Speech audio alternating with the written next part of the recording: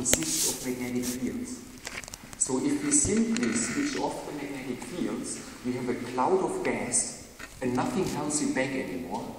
That means the atoms fall down due to gravity like an apple, but also they move away from each other with the characteristic velocity. So therefore, if we would now simply look at a specific time, how big is the cloud, that directly measures the atomic velocity, directly measures the temperature. And we can look at the cloud with laser light. If we shine laser light on it, some of the laser light gets scattered or gets absorbed, and then the cloud casts a shadow. So most of what we know about those gases is obtained by just analyzing those shadow pictures. Okay, I want to show you now the moment of discovery. I want to show you how Bose-Einstein condensates were discovered, and I really show you data of an amazing quality. Those data were taken only the second night we observed Bose-Einstein condensation in the lab. Let me just explain to you what you will observe. So we cooled the gas to a certain temperature, we took a shadow picture, and well, those atoms, they move out, they hit the walls of the vacuum chamber. Okay, they've done their job, our pumps take care of them. But then, a few seconds later, we have a new puff of gas. Laser cooling, evaporative cooling, but this time we blow at them a little bit harder with our microwaves, and therefore the gas has lower temperature. Now we switch off the magnetic fields, the cloud expands, and we take a second picture. How does the second picture differ from the first picture? We have repeated the same cycle. The only difference is that the cloud is now a little bit colder. Colder means slower. Slower means the shadow is smaller because the atoms expanded less in the same amount of time. So what I want to show you now is a series of successive cooling cycles where we are pretty close to Bose-Einstein condensation. We go now down in steps. So what you observe is, as we change how hard we blow at them with the microwave, you observe how the cloud shrinks, it gets colder. But it's not just getting colder. Suddenly there is a change in the characteristic. It looks like it's a cherry which has a pit inside. So this pit inside, this is the Bose-Einstein condensate. These are the blue guys which march in lockstep. Let me just show it again. There's something else you should see. This shadow is perfectly circular, but what suddenly happens inside is elliptic. So something is going on here. Something is happening which shows that the character, the properties of the gas has changed. So let me just explain what you have seen here. Number one is, if the cloud gets smaller, and then there is a small pit inside. Though I hadn't explained to you so far that our magnetic containers are not round, they are elongated. It's easier with magnets to build elongated containers than to build round containers. But if you have an ordinary gas, everything moves in all directions, so it doesn't matter what the shape of the container is. After a long time of ballistic expansion, because everything moves in all directions, you get a perfect sphere. But the Bose-Einstein condensate, there is no random motion anymore. It's just one big wave. It feels the shape of the container, and this is showing up now when we release the atoms from the crack. Well, maybe some of you are disappointed. I said I show you the coldest form of matter. I show you particles which march in lockstep. But what I've shown to you are so far only black ellipses. Well, this was how we discovered it. But then we said the next experiment should be, we truly want to show that atoms march in lockstep. So how do you show that atoms march in lockstep? Well, you want to show that they are coherent, that they form a single wave. So let me now explain how in physics we can show that something behaves as a wave. And let me first contrast it with something which does not show wave properties, namely red paint. If I take a balloon filled with red paint, a paintball, and throw it on a wall, I create a red spot. A second paintball creates another red spot. And if I aim well, you will find there is a region where red paint and red paint gives darker red paint. Very, very simple. But now do the experiment with a red laser beam. Take a second red laser beam, and then you will find something which is profoundly different. You will find an interference pattern, a pattern of fringes where darkness and brightness alternate. And what happens here is, it is possible that light and light gives darkness because the positive and the negative electric field of the light can add up to zero. Or, if you go to the river, to the Mississippi River and throw two stones into it, each stone creates a propagating, a traveling spherical wave. Where the two waves come together, there is a standing wave. But a standing wave has nodes. These are points which are in absolute standstill. So what you realize here is motion and motion can add up to a standstill because positive and negative velocities can add up to zero. So I think now you get the idea. Two laser beams, two stones, we need two Bose-Einstein condensates. Well, we had already one Bose-Einstein condensate and we got two. It's actually nearly as simple as I say it. We use a laser knife and cut a Bose-Einstein condensate into two pieces because a laser beam can repel atoms and literally cut the cloud into two. So now what we have is the following situation. We have two Bose-Einstein condensates held in place by magnetic forces and by this laser beam, and then we switch everything off. That means that the atoms fall down due to gravity. That's what everybody and everything does in gravitational potential. But now I didn't tell you about that. The atoms in the Bose-Einstein condensate slightly repel each other. So the two clouds now penetrate into each other. And then we take it, illuminate it with a laser beam, and we take a shadow picture. And now we can address the question, do two clouds of gas behave like red paint, or do they behave like laser light? And what we observed was this. So this grayness and this noise simply comes because we can only use a tiny little bit of light. We can't, otherwise we would perturb the measurement. So this is pretty much outside the unobstructed laser beam, but here where the cloud is, the cloud absorbs light, so we see the shadow. But it has stripes, it is black, white, and where we see light here, this is where the light went through the cloud because there are no atoms. So what you see here is actually the equation that atoms and atoms can add up to nothing, but it's exactly the same as I told you about light and light and motion and motion. So this really shows that atoms genuinely behave as just one big wave. So what I've told you so far is the story of the discovery of Bose-Einstein condensation and the first experiments done in 95, 96, 97, and this is what was highlighted by the Nobel Prize Committee. The Nobel Prize was given for the discovery of Bose-Einstein condensates and for early experiments, and in particular this one experiment was seen. Now, when you go to Stockholm, well, it's the best party of your life.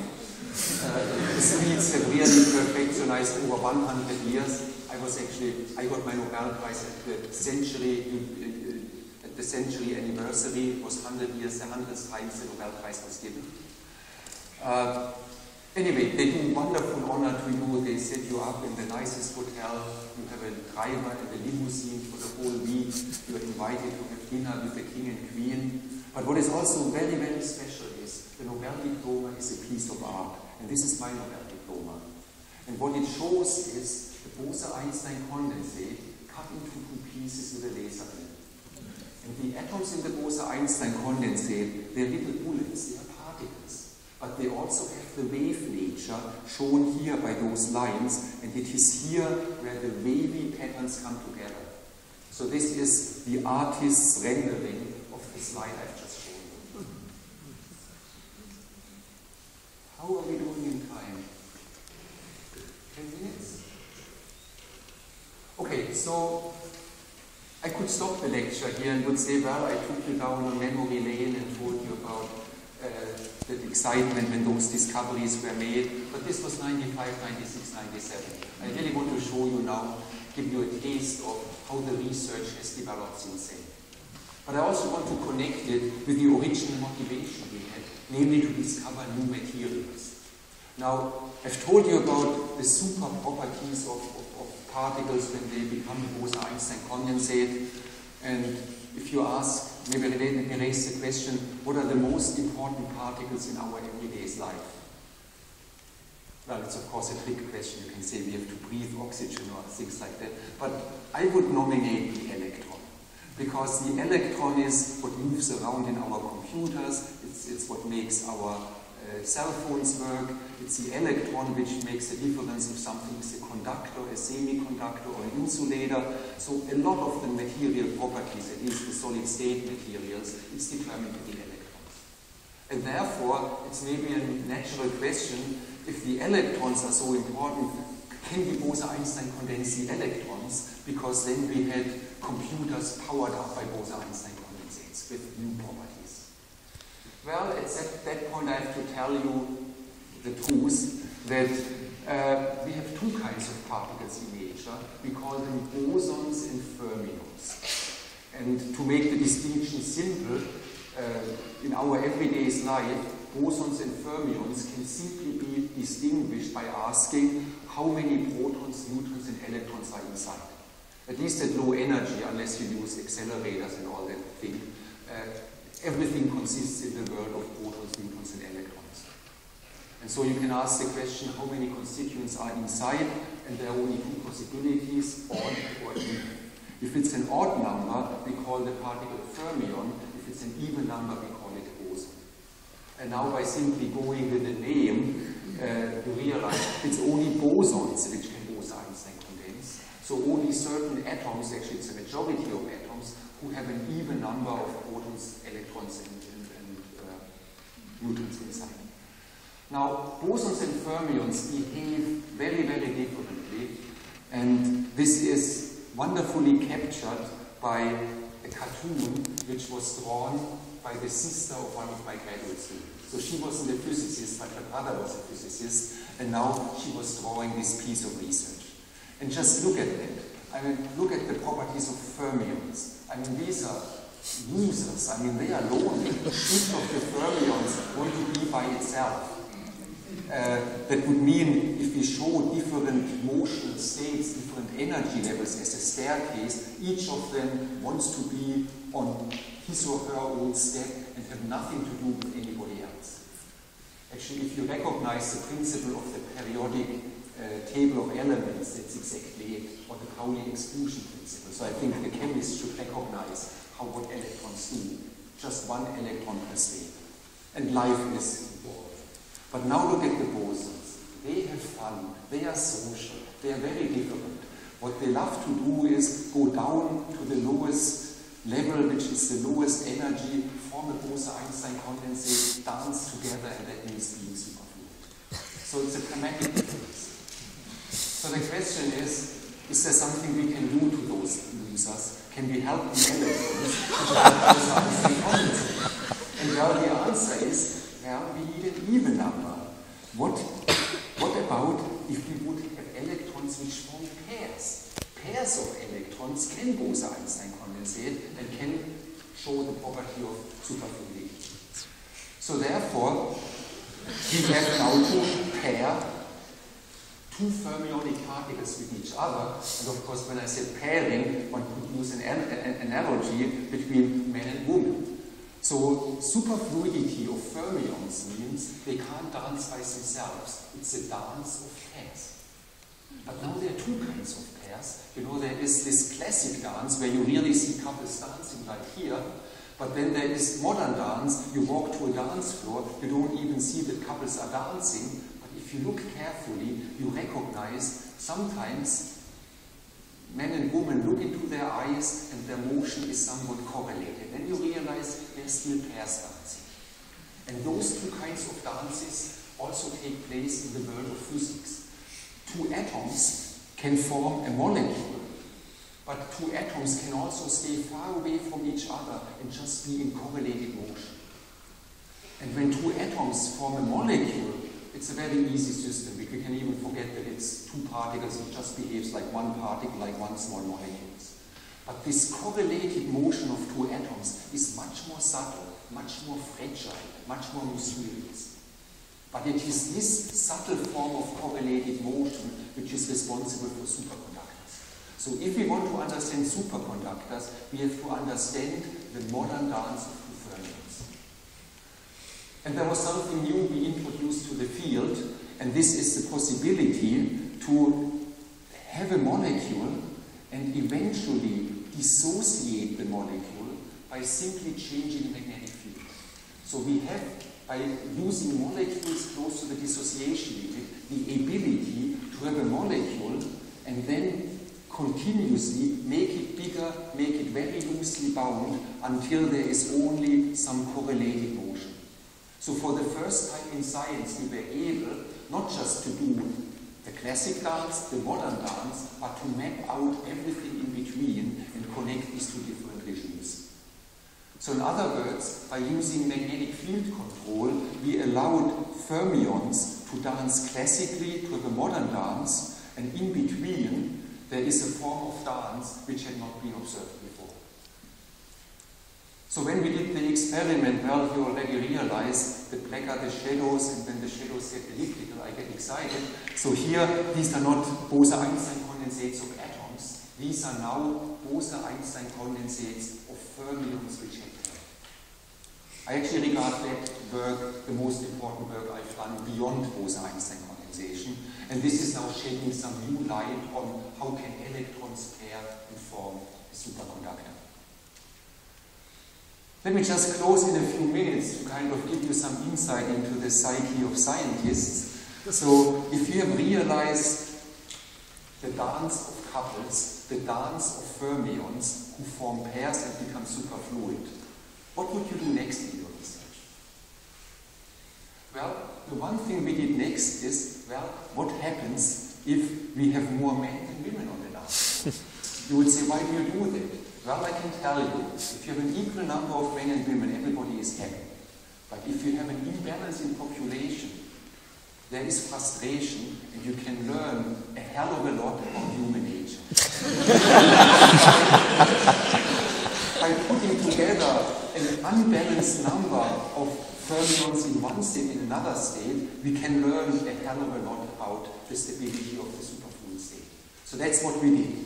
And we can immediately ask questions. What happens if there is an excess population? If there are a few extra men on the dance floor, does it spoil the whole dance and the dance stops? In other words, is superfluidity immediately quenched by imbalance? We found out that this is not the case. The second question you can ask, but what are these extra men doing? Sorry, at this point I break the gender neutral language, but you can reverse it if you want. So what are these extra men doing? Are they leaving the dance floor and watching the happy couples, or do they stay on the dance floor? In other words, I'm asking, is there phase separation between a superfluid and normal component? Phase separation like oil and vinegar, the two phases separate. And finally, this was the most exciting question, maybe there's a new kind of dance. Maybe suddenly the atomic particles dance in groups of 3 and not in groups of 2, and then everybody would be happy again. However, there were theoretical predictions. Unfortunately, we didn't find this. But by just doing our experiment, by looking at those shadow pictures, you realize there are many more men than women. Here, there is no peak, there is no superfluidity, but here there is. So we found that the system is tolerant to quite a bit of mismatch in the population of the two kinds of fermions. Or here we use not shadow pictures, but another optical technique. You see the shell structure here. You see how white surrounds the gray. The white are the men, the gray are the happy couples. So really, in the ultra-cold world, the men have to walk to the edge of the dance floor, and in the middle, this is where the fun takes place. So I hope I gave you a little bit of taste what the research is, that we use ultra-cold atoms in a quest to understand material properties. But we are working here not just at ultra-low temperature, we are working also in a very dilute gas. And that means, compared to ordinary matter, we have magnified everything by a factor of 1,000. And that greatly simplifies the understanding and the analysis. Maybe I can explain the last point to you in the following way. If you want to develop new airplanes and you have a new idea,